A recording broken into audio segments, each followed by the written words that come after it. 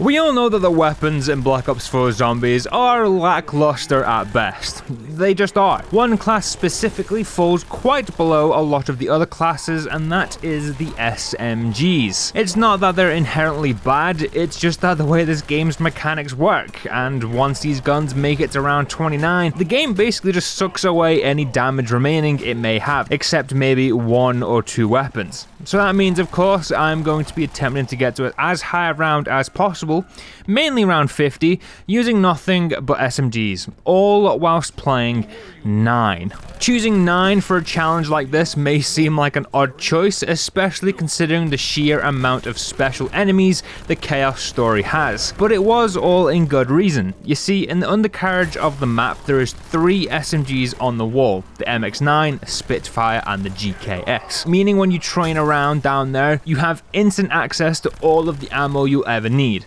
Now, if I were to run Mule Kick, then ammo would literally never be a problem, but I despise that perk, so Bandolier Bandit will be taking its place. I'm also running Stamina Up, Quick Revive and Wind as well, just basically my standard go-to setup at this point. Luckily as well, Black Ops 4 allows us to spawn in with an SMG. Unfortunately, that gun is the SOG, which I know isn't the worst gun in the world, but after my round 50 attempt with it, I kinda hate it. First few rounds I spent grinding points, which is usually the last thing I want to do on this map, as I tend to focus on the Pack-a-Punch champions like immediately. But not today. Beginning of round 3 is when I finally head up to get the first fight underway, which goes horribly. For the first fight I had the dual boss zombies. Using the SOG for this was less than desirable, because it did absolutely F all. Like, I must have shot the Marauder over 100 times and he just laughs it off. I of course panic at this point, getting myself trapped, and I take a super early down on round 3. And things only get worse from here. I end up running out of crayons to shoot at the enemies, which means I have to go and buy the escargot. A gun so bad it's literally named after snails. Dead snails in fact, because it's named after a food dish. Like, come on. Like, what is this? Eventually, however, Frenchie manages to somehow keep me alive and kill both the special enemies. Didn't manage to keep my sanity alive though. From here, I headed down to Danu and began working on her champion, which was the Destroyer. This was also a ball ache because I was once again using the goddamn escargot to kill this guy. A gun that has been named as one of the worst guns to ever grace Call of Duty Zombies, and it's the only thing I have to even have a chance of staying alive. This challenge might have been a bit of a mistake, huh? Many bullets later, however, the escargot finally takes down the Destroyer. I end the round, and now I have a little over 5,000 points, so I leg it downstairs and swap out the snail gun for the MX-9. And now we have something that is actually capable of killing zombies, with a little bit of ease. What I wasn't accounting for was how easily the zombies could still kill me, and on round 8 I end up taking another down. And it's not over there, as once I get revived I have no other option other to try and fight my way out of the death trap I'd gotten myself into, and I end up taking my final down just a couple of seconds later. I honestly can't believe I took 3 full downs before the end of round 8. That might actually be one of the worst attempts I've had since that fabled moon run. So with that now out there was only one thing left to do really, and that was to run it back. This time I didn't bother waiting around for points. I cleared out the first round of enemies and then headed up to the first champion.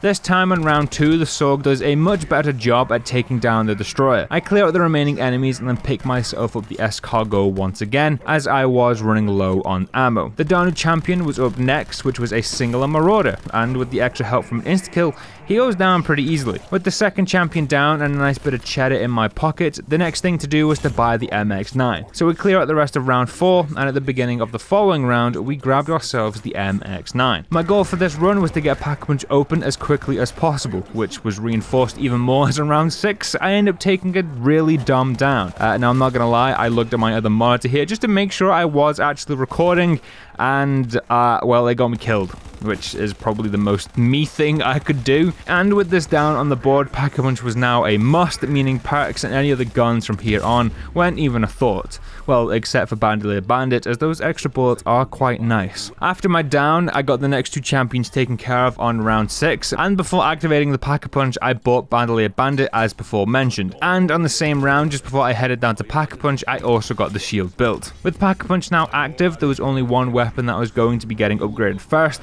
and that was the SOG. Mainly because I had the operator mod running, and having a pack-a-punch dual-wield gun is just too good to pass up, especially early game. During round 11, I managed to get the SOG fully upgraded, and I won't lie, having a gun fully juiced this early is just straight up unfair. The zombies quite literally don't stand a chance, which was made very apparent the following round, which was a boss round, and it just tore through the destroyers as if they were nothing. Around 14, after just obliterating everything the following round, I also got the MX-9's first upgrade.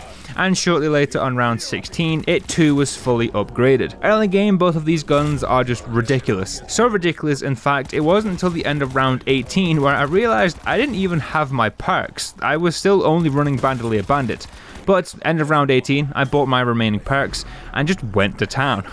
With 2 maxed out guns and a full setup of perks, the next round was a breeze. The MX-9 made no problem of just tearing through any and every zombie that approached me, and the SOG was still just annihilating every boss zombie. Things were looking very good. That was until the end of the round where I ran out of ammo, and I decided that keeping a hold of the SOG might not be the best idea, as its wallby is located in a bit of an awkward area, and by awkward area I mean at the bottom of the Danu temple, and I'm too lazy to keep going in and out of that room every round. So I swapped it out for the Spitfire, as that gun is also located on my training path.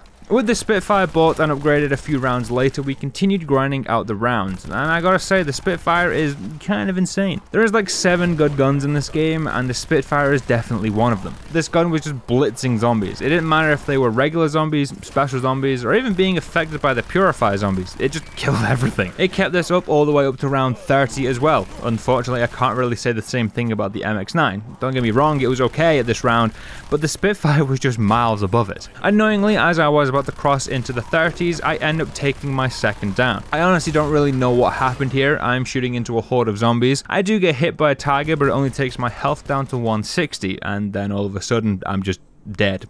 My only explanation here is that I got given the ultimate wombo combo and the game just wanted me dead. Upon reviving, we crossed into the 30s, and this is where things started getting tough. The damage drop off from here was pretty damn strong. It also didn't help that each round there was half a dozen Purify zombies, so turning each regular zombie into a walking tank.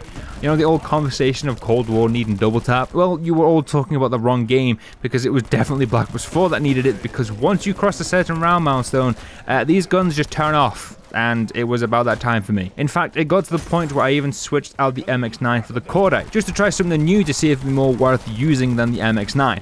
It wasn't. I basically swapped the MX-9 out for the exact same gun, just this time it had a bigger magazine. Everything else was near identical. I did manage to crawl my way through a few more rounds, however, but things were beginning to get too much for the small blasty boys. And around 34, everything comes crumbling down. I get myself into a pretty hairy situation around the pit, and just as I think I've escaped, I go to throw down a Wraith Fire, only to then see that I don't have one and there's a zombie right in front of me, which I also don't see, and before I know it, it's game over. Now I would usually say I'd run it back, but let's be honest, these guns aren't going to get me much further on 9. And with that, thank you very much for watching. I hope you all have a great rest of your day, and I'll see you all in the next one.